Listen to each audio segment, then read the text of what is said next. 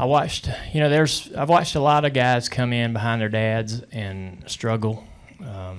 There's a lot of guys that came in behind their dads and made it, but there's a lot of guys that didn't.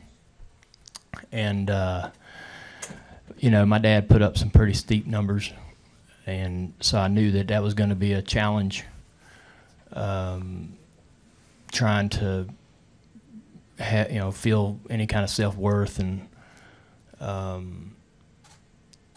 be doing well enough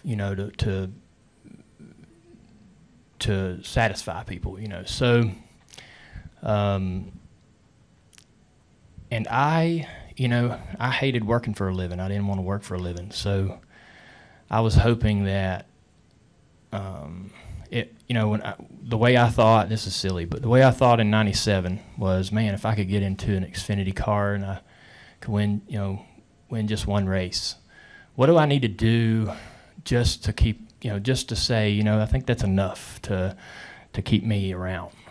And so when I won my first few races in the Xfinity Series, I thought, well, all right, I'll be able to keep a job in this sport for a while because of this little bit of success I've had. I didn't come here to be the most popular guy. I didn't come in here thinking that I was going to win 7 championships. I just wanted to be able to do it.